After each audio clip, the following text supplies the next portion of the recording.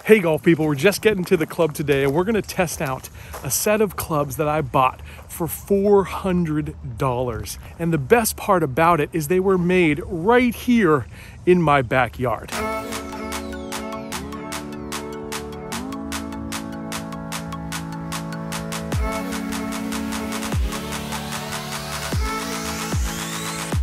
So I had a number of comments on the channel to check out a company called Gigagolf. So I Googled Gigagolf and found out they're literally 15 miles from my doorstep. So I had to go give them a visit. And I saw an operation where they are making and assembling clubs right here in Tampa Bay. Super cool. So I went ahead and purchased a set. I was able to customize them to my liking. I'll tell you all about those specs here in just a second. And I literally went to their door to pick these things up. Then I took a little peek inside. We saw how they make these clubs, and it's amazing to know that golf clubs are being made right here in my hometown. Taking a look at these things, these are super clean and they remind me so much of my Tacoma 101s, but the price is even better. I was able to score my set for just about $400, but they start at $376 if you go 5 through pitching wedge. So an exceptional value, and the customization options they had allowed me to set these up exactly how I wanted them. So I've got them 1 degree upright. I've got a feather light, true temper, 105 gram stiff shaft on these, medium-sized grips, and I actually made them 1/4 inch longer. So I am so stoked to check these things out. Literally a $400 set of clubs, and they seem to me just as good as anything out there on the market that's double and even triple the price. We are heading out to the Pine 9 here at Carrollwood. We're gonna play 9 holes, and our over-under is gonna be level par. So just hitting these clubs out on the range so far, they really look like they're going to perform. They look really pure at address, but I really like the way they sound and the way they feel leaving the club face. This is a par 5 here. I'm just gonna lay up with a 4-iron, hopefully get us into wedge range. Here's a good look at that 4-iron. You can see a fair amount of bounce there, a fair amount of offset there to the club as well. But just a beautiful kind of hollow bodied blade look to it, but a hollow body design.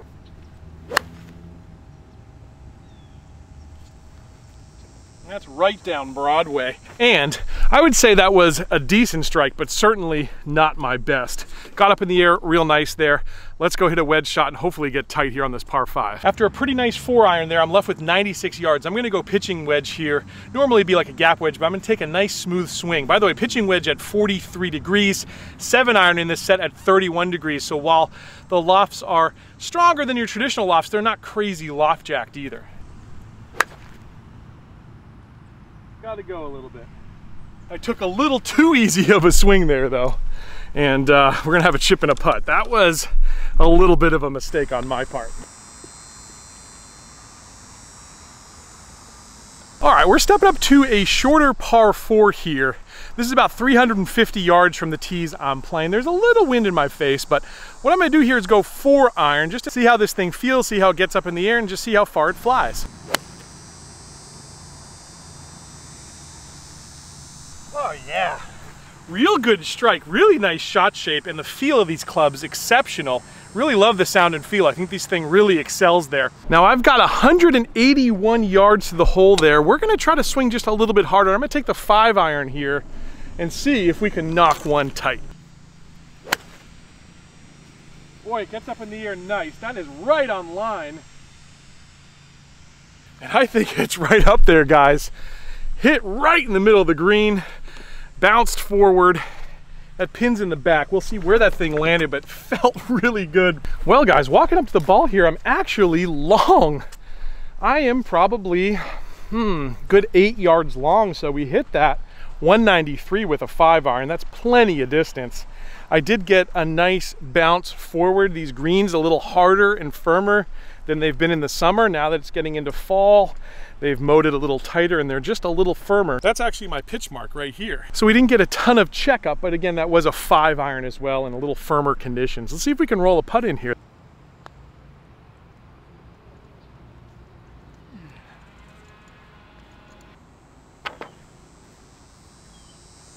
I'm not going to complain about an iron only par there, guys. We're going to some tight holes here and really the teeth of this 9. Let's see how these things do out here. All right, after a drive right in the middle of the fairway, we've got 165. Now I've got a bunker short, so I'd rather be a little long here. And while I think I can get there with the 7, I'm just going to take a nice smooth 6, aim for the kind of the middle of the green, maybe even try to fade this just a little bit. I think that's the right play here on this hole. Let's see how workable these clubs are. So I did get a nice little fade there, but I hit that a little bit towards the toe, and I just did not quite get the distance, but I gotta say it was right on line. In terms of workability, I think, again, a club like this, it's gonna be good, not great, but definitely better than I probably would expect from this category of club. So if we talk about mishit forgiveness, I'm pretty excited about that right there. It was literally dead on line, just about 15 yards short there because I hit that off the toe. Bite, bite. Pretty good, we got a chance. Turn, oh, turned late. That's a little bit of a shame after that drive. That was such a good drive. So we surrender a stroke here. We're going to another really tight hole, another chance. Hopefully put like a mid iron in our hands here and see if we can get one tight.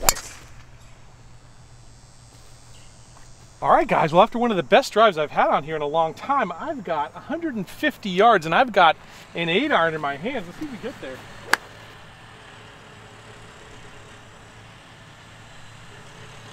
Plenty of distance, and again, I don't think that was the best of strikes. As I pulled the club back, it kind of snagged.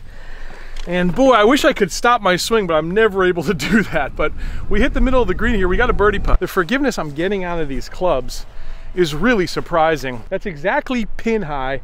I had, if anything, a little wind into me, but probably more of a crosswind. But really good distance there. I've got a pretty good crack uphill at birdie. Let's see if we can drain one.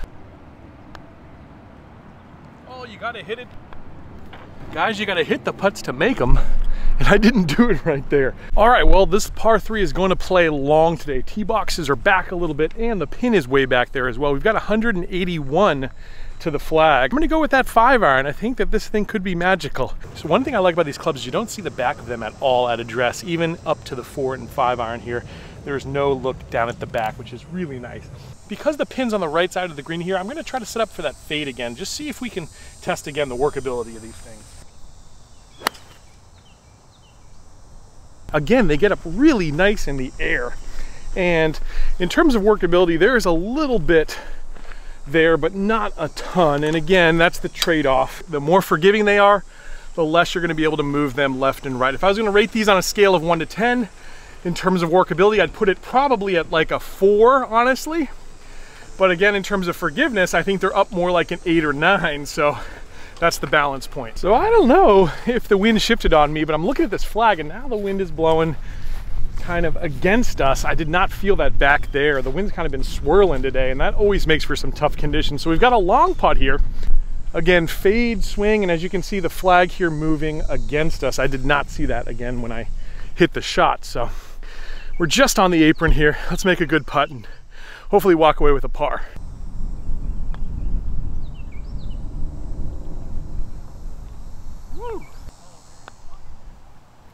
Okay, I'll take a 2-putt there. I don't know if you saw that, but this is right on a shelf, and that really came to a screeching halt, that first putt.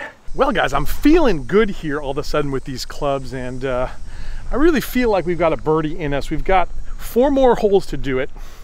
This first one is technically the hardest hole on the course, but as long as I get a good drive, we should have like a 7 iron in our hands. Now that was a really good drive, guys. And we're gonna have maybe an 8 iron in our hands. Let's see. 122. Woo! Pin's in the front, so I'd rather be a little bit long here. Even though I probably could get there with the pitching wedge, I think I'd like to test this 9 iron out. So we're gonna go with that.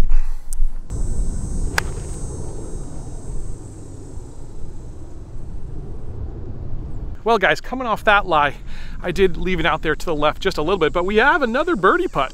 So I cannot complain at the way these clubs are performing right now. We're hitting greens in regulation, and the ones we're missing, it's really just due to some poor strikes from me. Now, the one thing I will say about these clubs is I'm not getting super height or super stopping power out of them so far. I can't say I've hit any really flush, to be quite honest with you. And again, testament to the forgiveness of these things. But I would say in terms of spin, we'll have to check it on the launch monitor, but I'd say it might be towards the lower end in terms of spin, these clubs.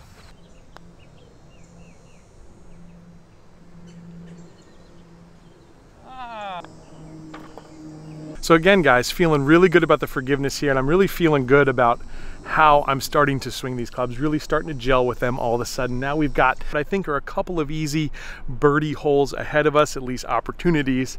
Let's see if we can convert. We're gonna be playing this one just out of the first cut, just missed the fairway here, but just checked it with my rangefinder. We've got 148 wind back in our face here. I'm gonna go 7-iron here because again, I do not want to be in a bunker, do not want to come up short. I'd rather be just a little long here. Well guys, came out of the rough there pretty good, but it also turned my club just a little bit. This grass has been really thick this summer. We did make the green, and kind of like I thought, I did get past the hole there just a little bit. We got up onto the second level. Of course, as I see this pin, it's right on the hill, so it's not going to be an easy putt. But you can see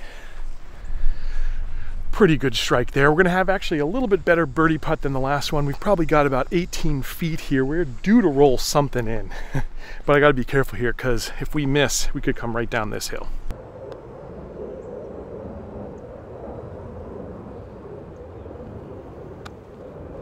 Tentative again, tentative again.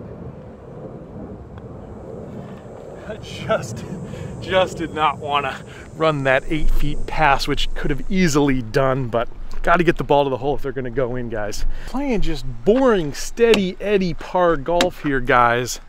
It's time to really light up the fireworks. We've got 145 yards here to this short par 3, a little longer actually than it normally is, but we're going to go 8-iron here. I've got to attack. I really hope we can put one tight. That's tracking. I think I'm a little short, honestly. I just didn't quite catch it all. But we're definitely gonna have a pretty good crack at birdie. I don't think it's a hole-in-one, but we'll have to go up there and find out. So yeah, of course I made the joke that it's boring par golf, but I'm sure a lot of us love to play par golf, and I'm really enjoying the scoring I'm doing and hitting a lot of greens here all of a sudden. Now that I've really got these clubs dialed in, I still don't think I've hit them really purely myself. The swings just have been off just a tiny bit, but these clubs have made up for it. We're getting the distance out of them, and we're getting certainly the direction out of them as well. So no complaints with these gigagolf clubs. The fact that you can play a set of golf clubs for somewhere between $376 and $420 or so and still play good golf, that's pretty awesome. Well guys, it wasn't an ace, but as you can see, it was tracking. It was right on line. If I really hit that, I think we would have had a chance. Let's see if we can roll a birdie in before this day's done.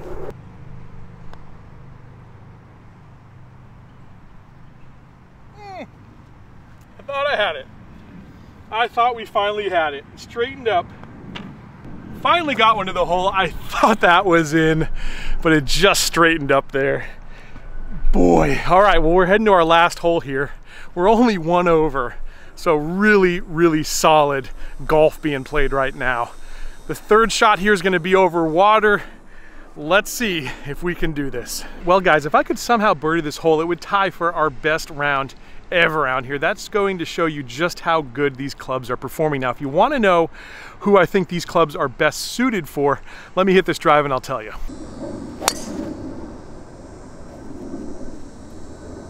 Well guys, who do I think these clubs are best suited to? I would say it's a wide range of golfers. A guy like me around 5, and I think after 5, you probably want it to be a little bit more workable, and you probably don't need any more distance than you're getting. But I would say anyone from 5 all the way up to 15 certainly, but maybe even to 20. These clubs are that forgiving that I think your higher mid handicaps could really benefit from the forgiveness of these things. Absolutely incredible. I really love them, and not the only golf clubs by a long shot that gigagolf produces here in Tampa. Guys, I'm gonna hit a nice little 7-iron, get us into position, have a wedge in our hand for that third shot onto this island green.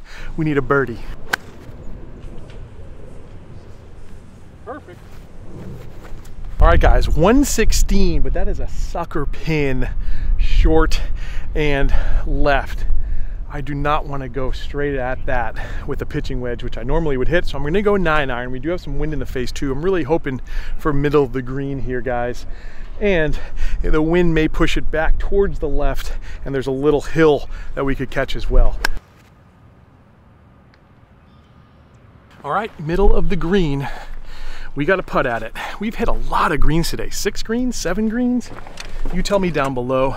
Let me know if you consider a direct-to-consumer brand. I'd love to know that too. And don't forget to hit subscribe if you've enjoyed this video, because I've got a lot more on-course tests like this. Let's make a putt here, guys. Even par would be something. That couldn't be any more middle of the green. It's exactly what I wanted to do. We've got another about 18-footer here for birdie. As you can see, I really couldn't attack this. It would have been kind of a dumb move. Sucker pin. This putt's makeable. Let's do it.